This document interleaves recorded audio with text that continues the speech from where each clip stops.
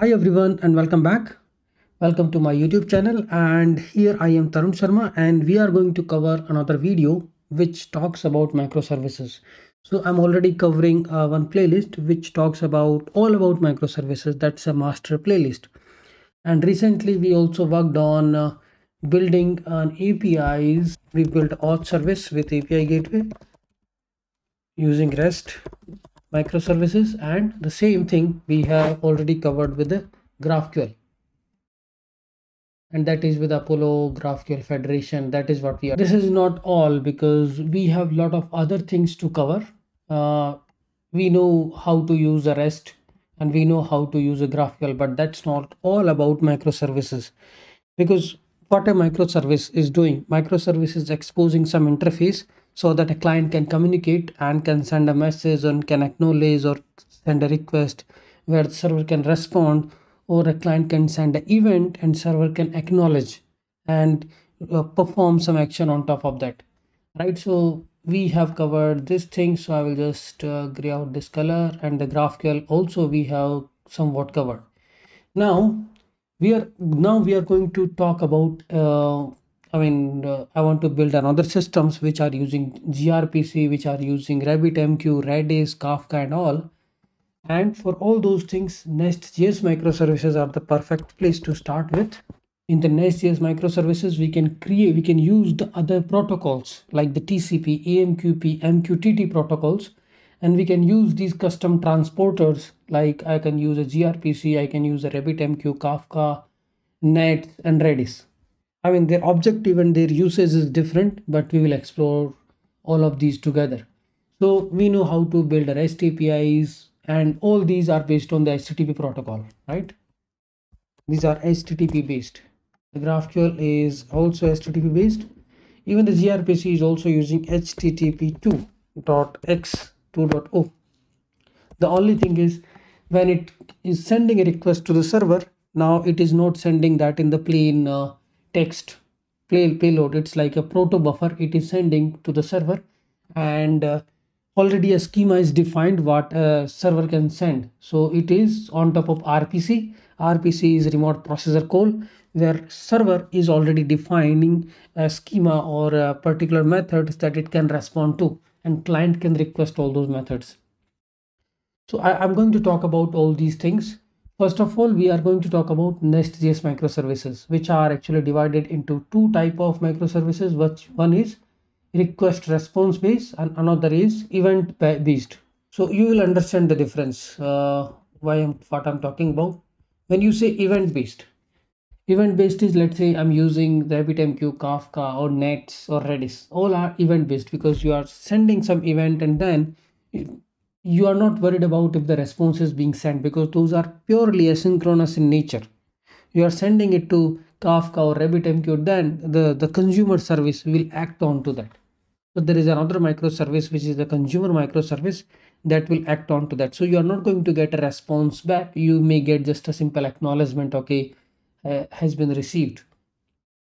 So we are going to handle two type of services. One is a request response based, like which you are doing in the HTTP REST APIs or GraphQL APIs on HTTP protocol. And gRPC is also request response based, because what you are doing, you are sending a gRPC request to the gRPC server from the gRPC client, and you are getting the response. Okay. On top of that, we have AMQP, MqTT. These are the known HTTP protocols which are we used in when we want to exchange a message between the services, like in the message driven approach. And for that, we can use these other components, like we can create a services which are based on Redis, which is used for PubSub. First of all, Kafka is like a message broker, RabbitMQ is a message broker,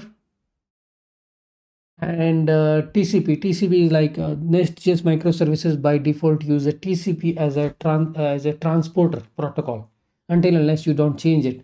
So TCP is a layer 4 protocol. HTTP is built on top of TCP only. So we will talk about these things. So let's say I can talk about a simple example. What we are doing is, let's say I wanted to create a simple architecture and I wanted to play with these microservices, how we create a client, how we create a server. So a simple example is, let's say I have a simple client. This is the user. I mean, we will understand it through the demos, like how we are creating all these and how we are matching all these components. This is API gateway.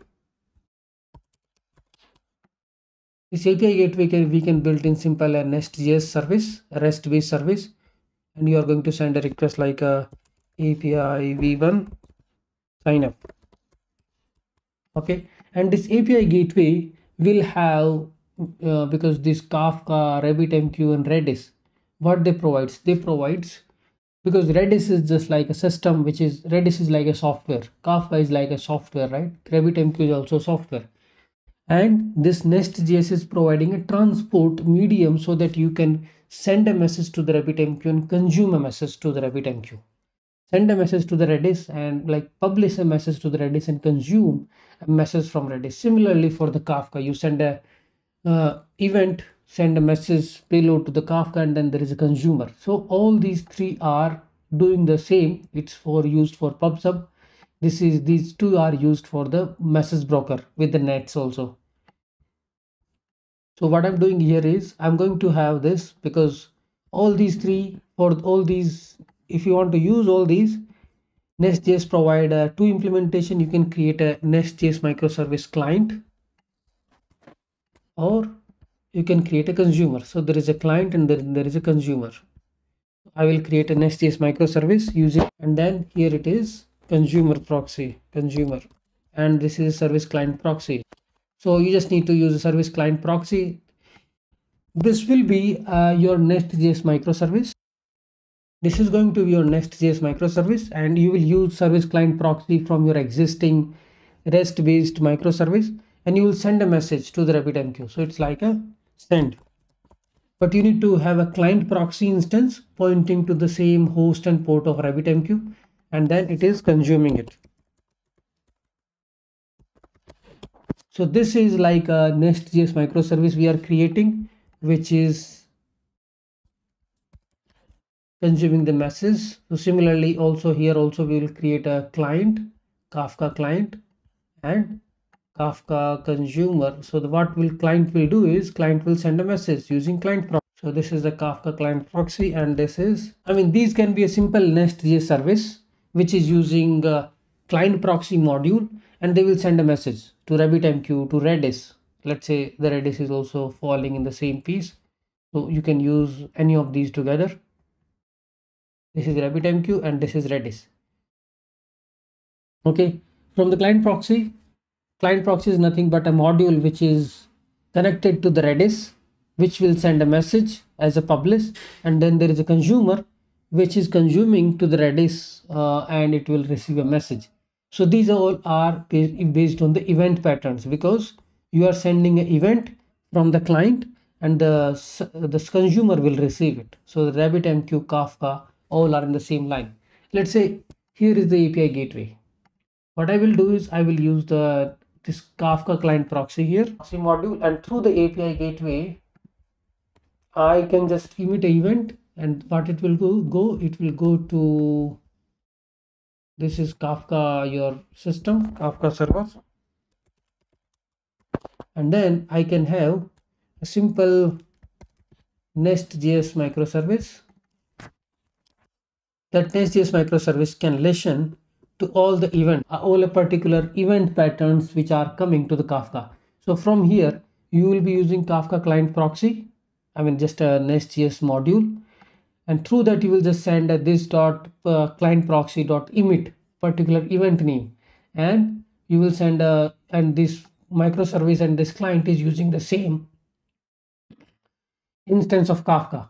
So Nest.js microservice will be able to consume this event pattern which has been submitted or emitted from this particular service. It can be just a simple REST API. You got the client proxy instance and you will send it. Similarly, instead of Kafka, it can be another client proxy for the Redis. So here instead of Kafka, it can be Redis, or it can be RabbitMQ. You will create another client proxy module and you will register a RabbitMQ there, and then there is some consumer out there which is listening to all the event patterns coming to RabbitMQ. Similarly, you can have a Redis which is doing the pub sub. So Redis also you can create a client proxy, and then there can be a consumer consuming it. So if you look into all these things, what all these things does, right? Kafka. So here I will be creating a Kafka client module.register. That means I'm creating a Kafka client in my existing service. The transporter is Kafka. This is my client, and this is the Kafka where the Kafka server is, Kafka system is running, maybe a remote server. This is the host, and this is the group ID, and this is the client ID. These are the required things. And then once you register all these things from the client, you will just like subscribe to, okay, client.connect, and then you will send a message. This is happening at the consumer end. This is the message pattern, or dot send configuration option. So this is the Kafka client, and this client will help us to send a message to a Kafka. Okay, and then there is a Kafka client Kafka, and then there is a server, another service, another Nest JS microservice, which is looking for this particular message pattern, which we will send through on to the Kafka. And then this is how you will receive the payload coming from the Kafka. Okay, this is how you are creating client. I'm talking about create microservice, how we are doing it. Maybe the whole snippet is not there, but this is how we are creating a service. You can just change the transport to Kafka or something. Here we are not creating a Kafka server. It's just like another microservice listening to the Kafka, another microservice listening to the Redis or RabbitMQ. Now you can create these Kafka client, RabbitMQ client, or Redis client in your existing service, or you can create a small Nest.js, lightweight Nest.js microservice which has the client and the client.send and client.emit. This is what they will do. So let's say this is the controller, right? And this is your microservice. So this is how you will handle. So this is at the consumer end. This is, you are getting the data at the consumer side when you are sending this from the client side. Okay, event based. Yeah, this is the Kafka. This is a simple TCP client you have created. And maybe I can show you something: client proxy, client.connect, and client.send. Similarly, you will do the same thing like this dot Kafka client.send or emit. This is the Redis client.send or emit. And then there is a, once you just publish this event, there is another service which will be listening and which will read this result. Okay. So this is a simple example which I will be talking about. This is just a simple REST API which will use a Kafka client proxy, send it to the Kafka, and then there is another consumer service which will listen to all these events. Okay. Another thing, another important part which we are going to talk about is we can talk about simple gRPC also. Let's say this is a simple example. Okay. Another part here is, let's say I have API gateway. It's fine. Here I'm going to create a gRPC client proxy. What gRPC client proxy will do is, there are already gRPC servers running inside a Nest JS microservices, and I have a gRPC client proxy. So I can talk to this service, send a protobuf request to this service, to that service, and all these are request response based service because these are using HTTP2 protocol. And you already know, when either we write REST or GraphQL or the gRPC. So gRPC, you can understand it from the RPC. It's just like, okay, you send a request and you get the response, and this is the API gateway. It will aggregate the response coming from these microservices. So here you will create a gRPC client proxy for this service, for that service. Like let's say there are 3 microservices. You will create a 3 proxies, and based on the request coming, like API v1 sign up, so it will go to the auth service. API v1 orders, it will go to the order service. So you will just have a client proxy, and client proxy dot send. Now it knows, okay, where to take and what is the proto buffer definition needs to use to send the request to the appropriate server. I mean, I haven't explored a gRPC that much, so it will be new for me and a kind of fun. We are already talking about the REST and GraphQL. That will be, I'm completing the GraphQL, and then we will talk about this simple gRPC example. REST, this API gateway is a REST interface that will use these client proxies and send a request to these gRPC based services. A simple demo example that would, so from that we will understand how we are creating a gRPC client. Let's say we'll talk about this here. Okay, here package 0, and let's see what we are doing. So this is kind of a proto we are defining at a service level, and this is how we are creating a controller. Okay, let me see the client, how we are creating. So this is how we are creating a client. So I already know that I'm going to use a transport gRPC. I already know the location of that gRPC server, gRPC service running somewhere, and this is the package 0. And this is how I will send a request to gRPC service. You can see hero service. I'm getting this hero service from this, and hero service dot find one. So this is what, this is actually the client.